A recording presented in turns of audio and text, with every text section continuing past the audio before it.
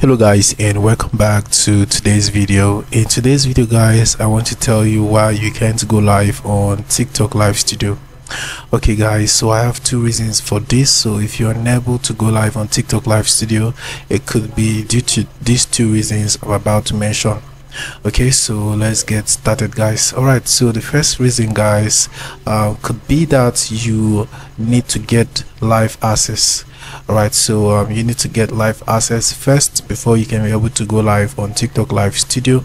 So if you want to go get live access on TikTok, all you have to do is to open your TikTok application, then click on the plus icon at the bottom of your screen, select the live option, and then you're going to see TikTok Live Studio. Tap on that and you'll see get live access. So once you tap on that, you'll be able to get live access for 7 days, and then you can be able to go live on TikTok Live Studio application on your PC.